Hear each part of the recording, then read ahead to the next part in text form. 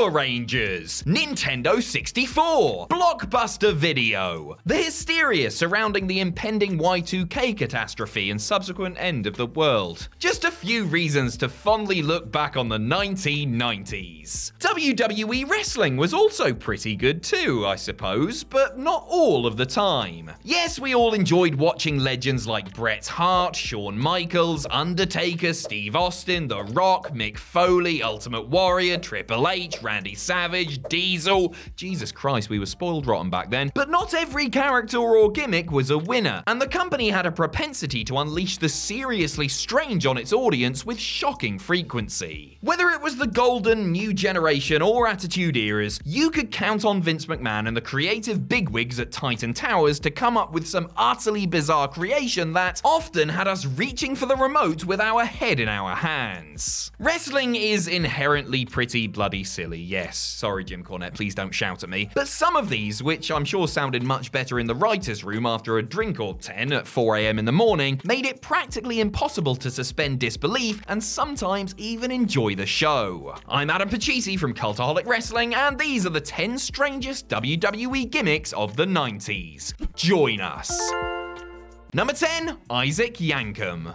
Nobody likes going to the dentist, unless you're a nerd who enjoys being told they have no cavities at all. WWE tried to exploit what is a genuine fear for some folks with the evil dentist Isaac Yankem DDS. It was the mid-90s and occupational gimmicks were all the rage, with poor Glenn Jacobs getting the call to be the dastardly tooth driller. Jacobs hated the gimmick, but it was a foot in the door and he committed to it. It was also quite the featured role for the rookie, as he had been brought in by Jerry Lawler to take down Bret Hart as part of his long-running feud with the Hitman. That led to a high-profile match at SummerSlam, which proved to be the character's peak. It was simply too cartoonish and over the top to be taken seriously, even though Jacobs had plenty of size and a solid style. The gimmick originally came about due to a joke Bobby Heenan used to make about going to see his dentist, I yank 'em. He yanks 'em. Teeth. Get it?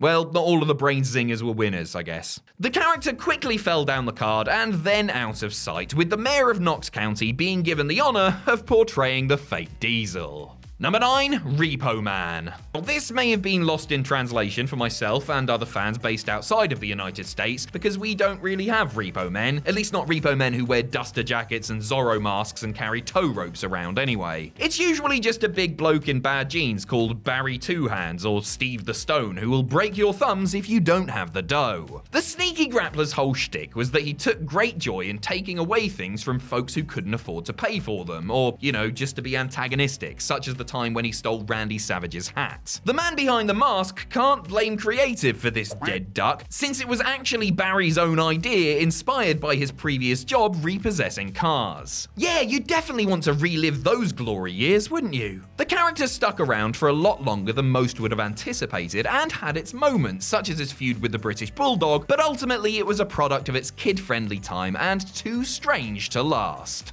Number 8, TL Hopper.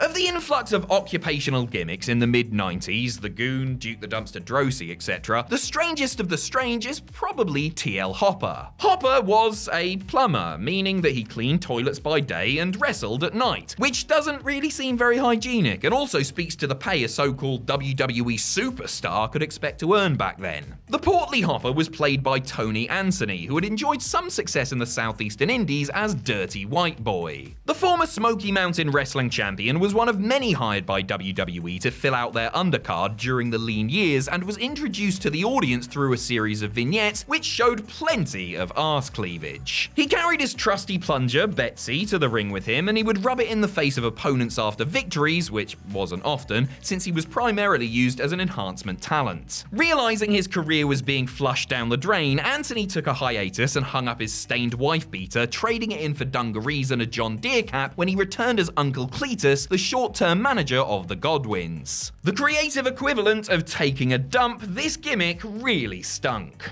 Number 7, Santa Claus.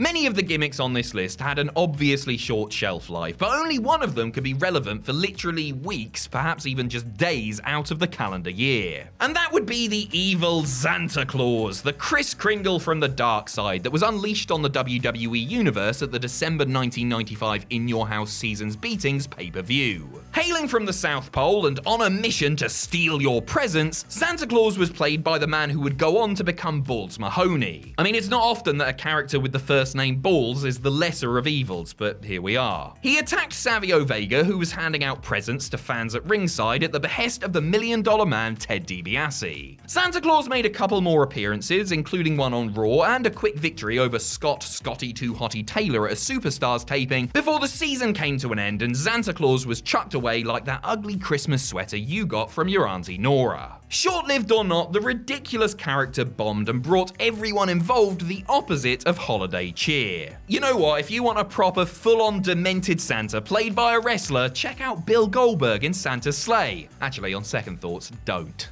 Number 6, Beaver Cleavage.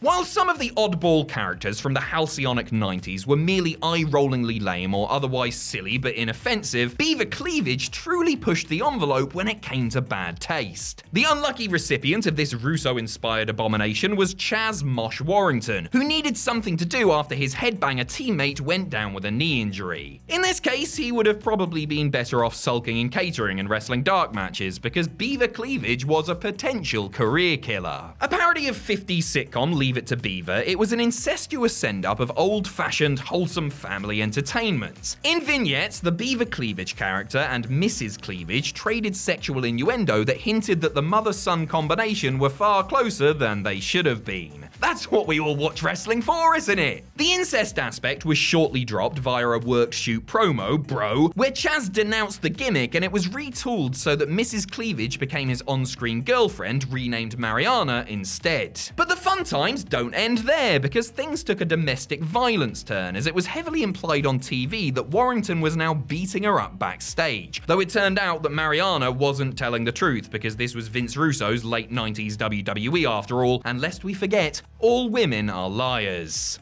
Number 5, the Berserker.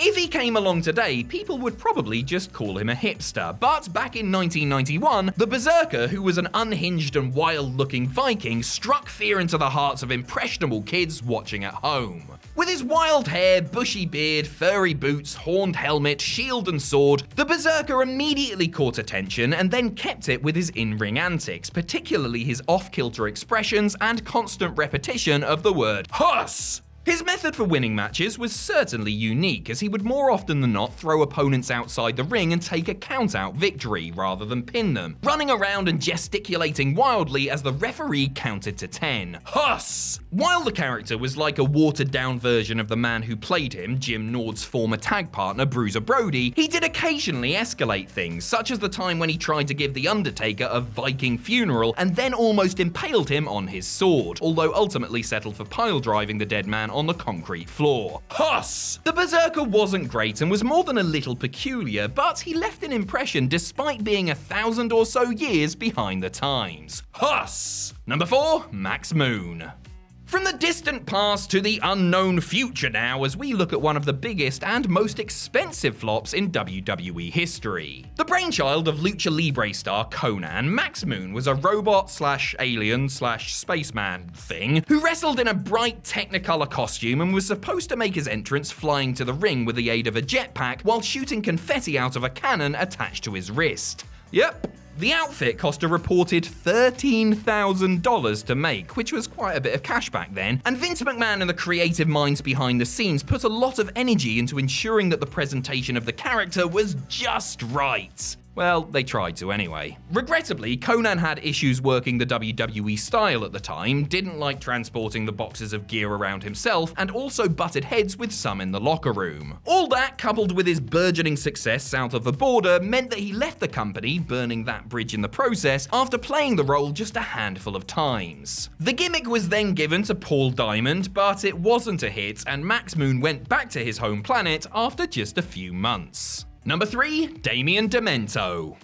Damien Demento will likely only ever come up in conversation if you're at a pub quiz, and one of the questions is, who wrestled in the main event of the first episode of Monday Night Raw? Because that is the main claim to fame of the performer who was billed as emanating from the outer reaches of your mind. I'm not entirely sure what exactly the gimmick was actually supposed to be, which is one of the main things that makes it so strange. He was supposedly demented, and dressed weirdly with a devil worshipper's beard coupled filled with a Paul Heyman skullet, likely turning heads at the airport. In the ring, he was nothing special, just another big guy who liked to kick and punch and do the occasional chinlock or 7. The aforementioned Raw main event, losing to The Undertaker, is the main reason why anyone remembers him, since though he did make occasional televised appearances, he was mainly relegated to house show duty. Demento had a standout look and played the madman convincingly enough, and who knows, maybe with time the character could have been fleshed out a little and enjoyed more success. What I'm saying is, perhaps it's time to bring the Damien Demento gimmick back. What do you say? Your move, Luke Gallows. Number 2, Friar Ferguson and Bastion Booger. 2 rubbish gimmicks for the price of one now, as poor Mike Shaw was given 2 of the worst personas ever, one right after the other. The first, Friar Ferguson, was a supposedly drunk monk, making its epic debut on Raw in April of 1993. It didn't take too long for WWE to receive negative feedback from the Catholic Church of New York City, and the character was axed after that one and only match. Shaw disappeared for a month, and when he returned, it was as Bastion Booger. I mean, really, talk about falling arse first onto a cactus and then falling off the cactus and smashing your head into a rock, eh? The Booger character was a slovenly, gluttonous hunchback who wore what looked like duct tape lingerie to the ring and grossed out audiences by gorging on fatty cuisine. The gimmick was allegedly punishment for Shaw's failure to control his escalating weight. Yeah, give him a role where he has to eat pizza, cream cakes, and ham after matches. That'll get his waistline down. Booger was essentially a glorified jobber for most of the year and change that he was uglying up our screens, but he did have a feud with Bam Bam Bigelow and would have probably won the 1994 Royal Rumble if he didn't have to withdraw due to food poisoning. Number 1, Mantar. They say a picture is worth 1,000 words. Look at this picture. What else can really be said? I tell you, 1,000 words come to mind while looking at that monstrosity, but most of them are 4 letters long and will probably get me kicked off of YouTube. Mantar was a total and utter disaster, a bizarre clunker of a character that is still used as shorthand today when describing the worst of the worst in sports entertainment. The concept of a Minotaur come to life is, from the start, a stretch, even for wrestling fans with their tongue permanently planted in their cheek to accept, but the presentation just made everything so much worse. Poor Mike Halak. He was supposedly given the gimmick because someone in creative saw that his actual feet were somewhat hoofish, had to wear that bull's head, which was too big and cumbersome to enter the ring with and kept falling off, and then moo and charge at his opponents while wearing an unflattering black and brown singlet. The gimmick was DOA, and after some routine victories over even lowlier jobbers than himself, he was staring at the ceilings for the likes of Thurman Sparkplug Holly. Mantar was mercifully sent back to the farm within half a year. Total and utter bull... you know.